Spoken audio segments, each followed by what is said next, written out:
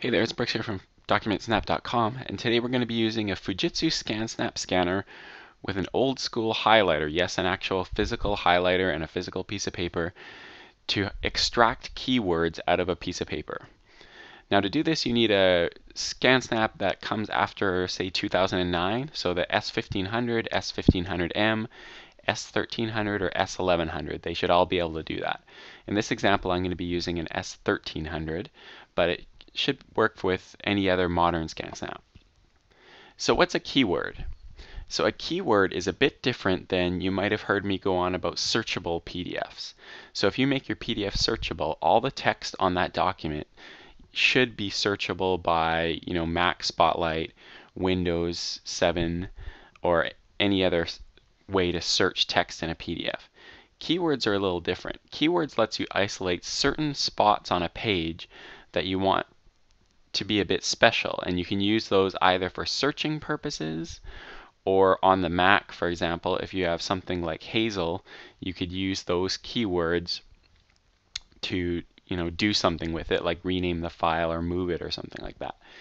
So it's a pretty cool way to do things, and I'm going to do that using just a piece of paper and a blue highlighter. So first we want to be in ScanSnap Manager, so if you're not sure how to get there, I'm just going to hit Don't Apply here. Go to your dock, right-click on the ScanSnap icon and go Settings. So what you want to do is choose this File option tab here.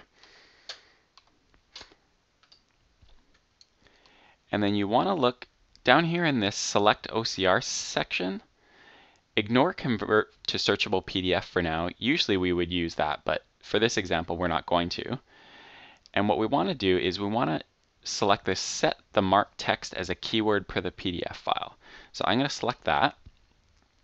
And it just gives you a warning, confirm the keyword for the PDF after scanning, which we will do. And you have two choices. You can either do the first mark section or all mark sections. So in our example, I'm just going to do the first mark section for now. So we've got our profile set the way we want, so I'm going to hit Apply. I'm going to close this down, and now we're ready to highlight the information. Okay, so I have this piece of paper here, and what I'm going to do is I'm going to take a blue highlighter, and I'm going to highlight the phrase marker editor, and just for fun, the phrase QuickTime. And let's see how that goes. The color that Fujitsu recommends are either pink, blue, yellow, or green, but because I have an S1100, they recommend using blue or green. I don't know why pink or yellow is not recommended, but usually most types of highlighters will work. Okay, so I've got my paper in the scanner, and I've just hit the scan button, and we'll see what happens. So it's running through, and you can see it briefly said searching for marked sessions, and what it should have done is kicked out a PDF to this scanned folder. So let's look for it.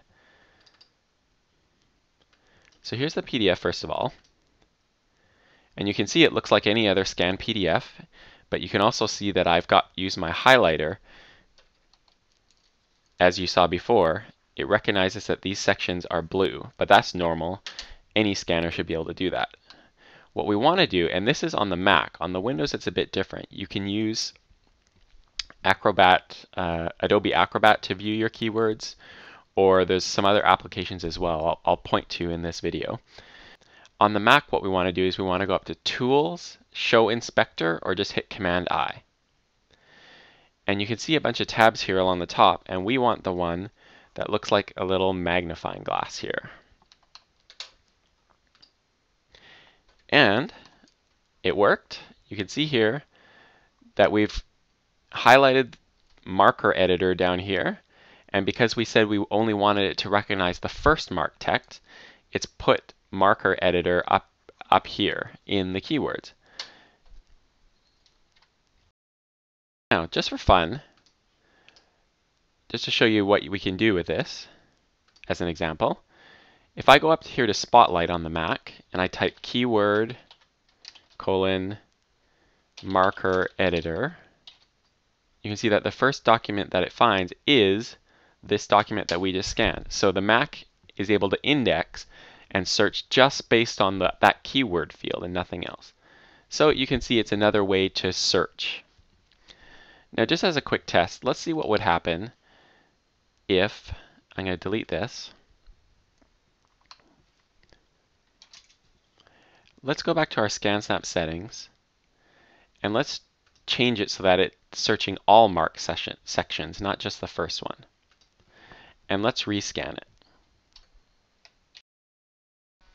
All right, and it's scanning away. And hopefully what we should see is both marked sections now.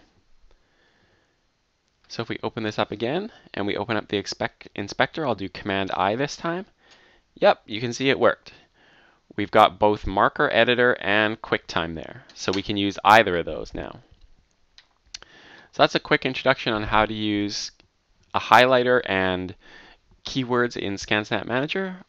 There's a lot more information on this on my website, DocumentSnap.com.